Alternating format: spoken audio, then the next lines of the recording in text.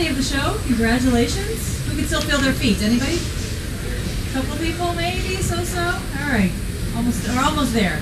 So congratulations for getting to this afternoon. My name is Liz Cohen. I'd like to welcome you to the Bosch Rexroth MPS Theater. Now, we all know there are many ways to put products together.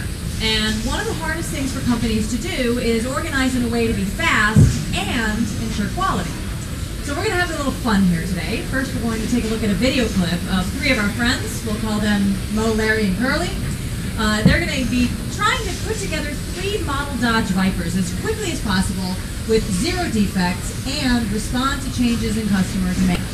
Now, there are 20 steps, 3 operators, and 1 quality control technician. They're professionals, so this should be a snap, right? We will see about that. Right now, I invite you to take a look at how not to assemble a model car. So what you're about to see, I'm warning you, is as bad as it gets. So please pay attention to these details. Call out the problems as you see them so we can put them on a list. Nancy will write them down. And please be as specific as you can because there's a lot to choose from here. All right? Let's take a look.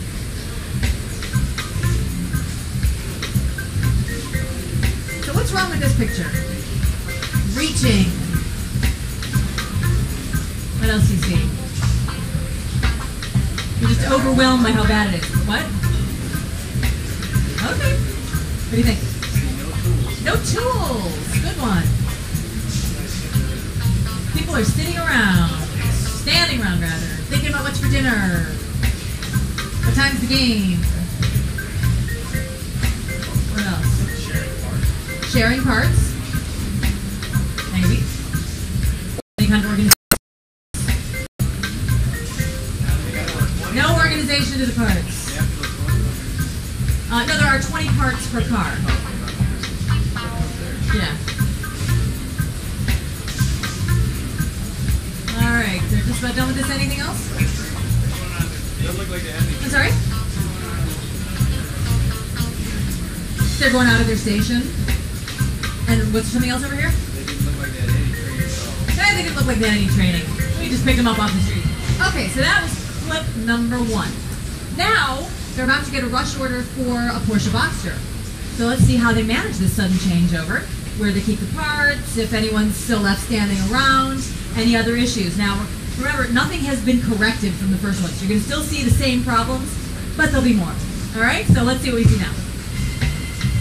Nice professional looking order. Yeah, big whoops. What's wrong with this? Moving the parts. And what's happening with those parts when they're being moved? Yeah, you're losing parts too. And what's wrong with that? Well, they're mixing parts. He's having to lift the table.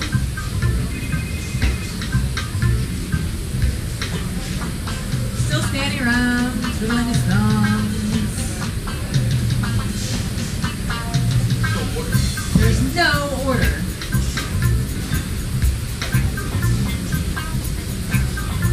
We don't know which part goes with which car. Pardon? Yeah, they're digging through everything, trying to find that one right part. All right, so what? It is slow. There's an awful lot of wasted time there. All right, so now, finally, Shemp, their quality control technician, is going to come by for a little look. Let's see what happens now. Shemp says, here's this car. I think there's something wrong with it. And Larry's looking and looking, and he doesn't know what's wrong with it. There's something wrong with the hood here.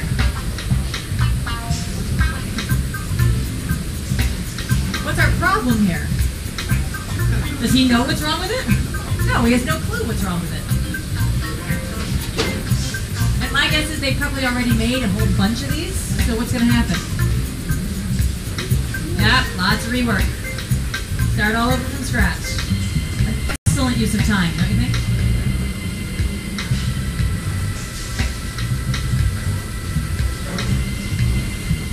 All right, yeah, let's just start all over from the beginning. Got all the parts just in a big pile right in front of him. Very efficient. So anything else overall stand out to you with this whole scenario? Or just the shock of how incredibly bad it is. Poor lighting, good one.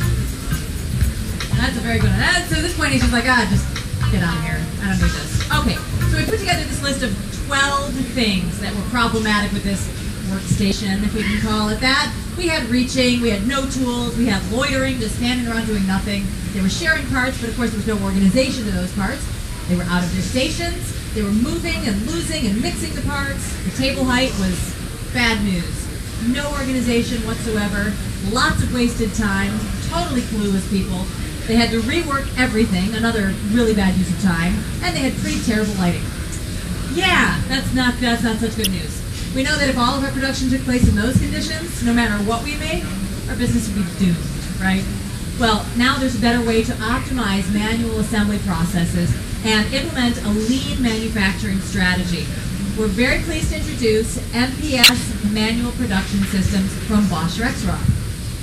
Anybody here already implemented or plan to implement a lean manufacturing environment? Couple? Thinking about it? All right, well, this might change your mind. We'll see. At this point, I'd like to invite our studio audience volunteers up to show you live and in person. Come on up, gentlemen. Take your stations. Thank you. Now, we're not tricking them or anything. All the tools and parts they need are here. So, gentlemen, please begin. And we'll check in on you later. All right, so while they're getting to work, let's take a look at a few of the important productivity features that make the new MPS manual production systems such an improvement over current systems. These guys are going to try to do what Mo, Larry, and Curly couldn't do. Pay no attention to the man behind the curtain over here. They're going to try to do what they could not do in the video. Designed from the ground up to provide answers to common lean manufacturing problems, you're about to see why there's no better way to build a lean manufacturing cell than by implementing an MPS system from Bosch Rexroth. Every part of this system is completely configurable, so you can build exactly what you need the way you need it to be. Now, as we look at our setup here, I'll be pointing out 3 critical elements that need to be optimized when you're designing a lean cell: material flow, information flow, and people flow, and discussing how we make it easy to create lean cells anywhere in your manufacturing environment. So, let's start here in our first station and look at material flow. Now you'll notice that, unlike what our friends in the video experienced, all the parts in this cell are positioned within easy ergonomic reach for fast assembly. Now, that sounds logical, doesn't it? But in reality, many people still have to do extra reaching, bending, or lifting in order to create their work. And that has a detrimental effect on worker efficiency, safety, and morale, which in turn affect productivity and manufacturing costs. And of course, ergonomics encompasses more than just optimizing the reach zone and eliminating lifting. This can also include things like good lighting, we were talking about that, and things like grooved surfaces inside bins to make it easy for people to pick up small parts like washers if they don't have tweezer-like fingernails to help them out.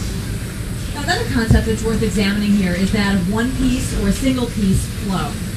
Another way of saying this is make one, move one. Now, although it seems like a natural human tendency to batch process, one-piece flow often results in tremendous productivity improvements because it helps you identify production bottlenecks and eliminate them. Plus, if you make one piece at a time, you'll find your errors much faster instead of making, say, 20 pieces and then first having to redo all of them. We just saw that in the last clip when Larry realized that there was something wrong with the car's hood. Of course, couldn't figure out what it was, and of course by that time, he'd already produced a large quantity and they will all have to be redone.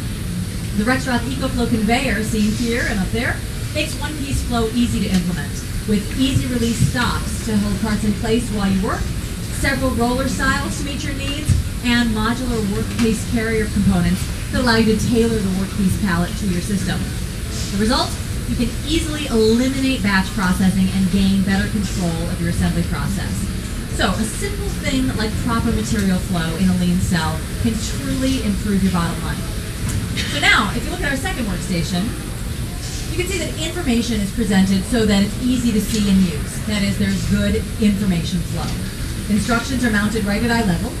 All parts bins are clearly labeled and arranged in the order of assembly steps, and color-coded stickers correspond to the types of products that will be assembled.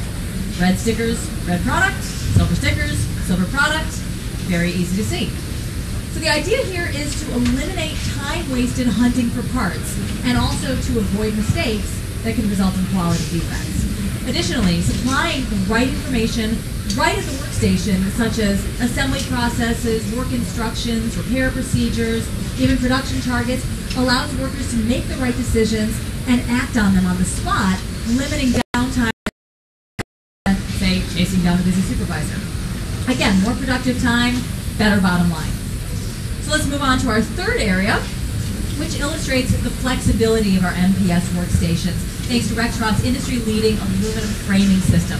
Now, because the framing is designed with this groove or T-slot, you can mount practically anything, anywhere you need it, be it tool balancers, info boards, pneumatic air supply units, computer monitors, you name it, as well as easily adjust the position for the individual user.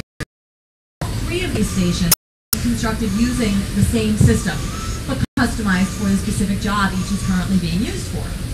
Now, let's say we want to switch production from Vipers to Porsche Boxsters, or vice versa. We're going to swap out the carts and continue working, rather than, say, dumping a whole new set of inventory onto the table like our friends did earlier. So we will remove the Viper parts and bring in the Boxster parts. And it's just that simple. All right. Seamless. So there's no intermingling of parts. And because everything is, once again, clearly labeled and organized, there's no chance for error. Now, even the colored rollers give a visual cue that parts need to be replenished. But again, since all parts are supplied from the rear of the cell, there'll be no interruption to the production going on inside the work cell. Now, you may notice that we did not have a specific flow highlighted in this third station, and that's because it's really encompassed by the entire setup. People flow is more related to overall cell design than this third workstation in particular can show you. You can see that a good lean cell allows for changes and improvements in production based on customer need, allowing operators to respond more effectively to customers' changing demands and still remain productive. So the goal here is to use our human resources flexibly to allow them to easily move from station to station or pass along to the next operator without a noticeable slowdown in production. Now, we also want to eliminate wasted movement like walking all the way back to the front of the line to return the empty pallets. If you look below here, the MPS system lets gravity do that sort of for us, so our operators don't have to. So you can see that there's just no better way to build a lean manufacturing cell than the Bosch Rexroth MPS system. It is infinitely flexible, giving you unlimited options for making the most of your people and processes. So that wraps up the formal part of this presentation. How about a big hand for our gentlemen who are building the cars? Our professional builders here, nicely done. If any of you would like to build a car, you can stay to assemble your own. We should be able to get to as many of you as are here. If you don't feel like putting it together here, you can take the kit home with you. We just can't guarantee you'll have such a perfectly ergonomic workstation at home. So those tickets that got you a seat in here, those can be exchanged for the car of your choice, either one that's already built, or building your own and taking that home, or a kit. So if you would like to build, please stay here in the seating area. If you would like a kit, you can bring that on up to Nancy and exchange it. If you would like any more information about MPS as you leave the theater through this door, take a left to the MPS workstation, and if you have any additional questions, you can ask any of the folks in the white Bosch Rexroth shirts, who will be happy to assist you. Have a great day, enjoy what's left of the show, and safe travels home. Thanks for visiting us today.